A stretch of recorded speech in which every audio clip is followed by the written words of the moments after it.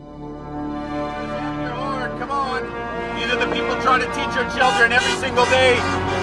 And by the way, contrary to what Christy Clark wants you to believe, this is what democracy looks like. When you're not happy with what your government's doing, especially right-wing Christy Clark governments, then yeah, you need to take to the streets. That's what this is all about. This is democracy. We're the people doing the work in this society. Okay, we're here at the teachers' protest with Christy Clarks across the street. Potentially, I guess, going for some lunch. What do you think about the turnout today, Gary? Awesome turnout, turnout. Lots of people, not just teachers. Lots of just ordinary people. And what do you think about the situation? Do you think they should get back to the bargaining table or what? Yeah, high time they got a deal, and for the government to stop union busting. Who am I talking to? I'm Karen Hawkins. And what, are you with a local, or why are you here? I'm from Creston. I'm a teacher there. Okay, and how's it going in Creston on the picket line? Well, as productive as it is everywhere else in the province right now. You got probably the best sign of all of them, I think. Thank you. Yeah, art school paid off, I guess. So what message you want to say to Christy Clark? Get back and bargain with us and do this in good faith. Be honest. Follow through with the Supreme Court rulings and do what's right. What message you want to send Christy Clark today, now that she's here at the Heritage Inn dining with her friends? I think that she's declared war on public education in British Columbia, and that we're really not going to feel the impacts of this until 10, 20 years down the road, and that'll be the legacy that she's left with, and I hope she's willing to live with it. Okay, thanks for your time. Thank you. There's the idea that if we give money to teachers, then we take money away from business. But they are the same thing and equally important. I am a teacher. I'm a student services teacher. I work with children who are struggling with their learning or have special needs.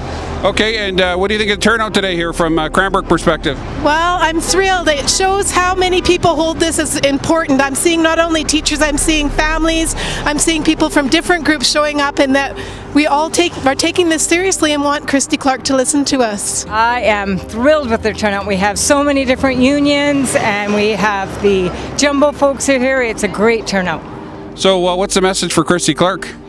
My message to Christy is get back to the table, fix the mess that you made 12 years ago. This is your opportunity to do it.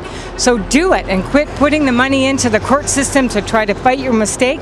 Get it together and get to the table in a meaningful way. Now, you guys have a table inside? You're going to the luncheon apparently? Yes, there are 6 of us teachers going to the luncheon. I'm not sure we're welcome, but we're coming in. We paid our money and we are taxpayers. We're going to listen to Christy's message. I like my teachers because they don't just stand around and teach you what they think you should learn. They teach you what you need to learn for your future. I love my teachers because in kindergarten they help you learn to say your words properly and not just how they think you should. I'm not a teacher, but I love the fact that our teachers care so much about our kids, and they support both of my kids through their dance and everything else outside of school time. You got a message for Christy Clark? She needs to start putting the families first and not just her family.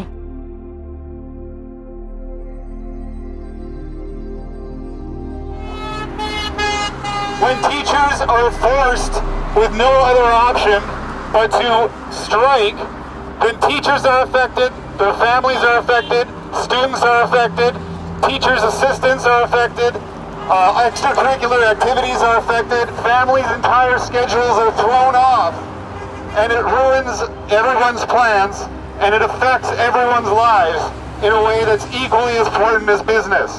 So there's no such thing that you have to choose between one or the other. You got anything you'd like to convey to Christy via Steelworker Media? I hope she stops ignoring us, ignoring unions in this province and ignoring working folks in this province. All these people here, all these teachers, they deserve a raise, they deserve a fair contract, they deserve to be treated with respect.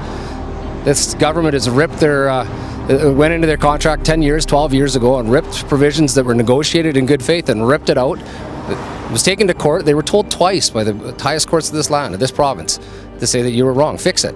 And instead they just keep litigating, keep spending taxpayer money in the courts, and they're going to lose. And at some point, they've got to buck up and they've got to treat these teachers with respect. People like you sitting in Victoria making side deals with your buddies to stuff your pockets, so when you finally get kicked out of office, you got a nice little corporate job to go to. They've already put a proposal forward where if the court case doesn't go the way they want it to go, then the contract vaporizes. So now we're doing teacher bargaining in the courts and waiting for their decisions. And this is a government that clearly believes they're above the courts, so I don't think things look very good for bargaining in this province. And they'll start with us, and then they'll try it with a lot of other people. They still haven't settled with the truckers and dock workers, even though Christy said that they would rather have a deal than a fight. It looks to me like she's consistently looking for a fight. She makes promises, she doesn't keep them. I think we're in trouble. I think we're in trouble in this province. This is a private conversation. No, this is a conspiracy. An open conspiracy to save public education. We are absolutely saving public education. We are. Two presidents from the Cranbrook Teachers Association. There you go. Right. We are taking her down. Let's go in there. We'll see how long it takes to kick me out with the camera. Okay, but then I'm going to get kicked out. No, you won't. No, you won't. Nope. Don't be with him. No, I'm just going to the door. Okay, right on. Yeah. Okay, all right, good luck in there. Good. I'm not going in, but good Thanks, luck. Jeff. Good luck, Cheryl, on all counts. Thanks, Kate.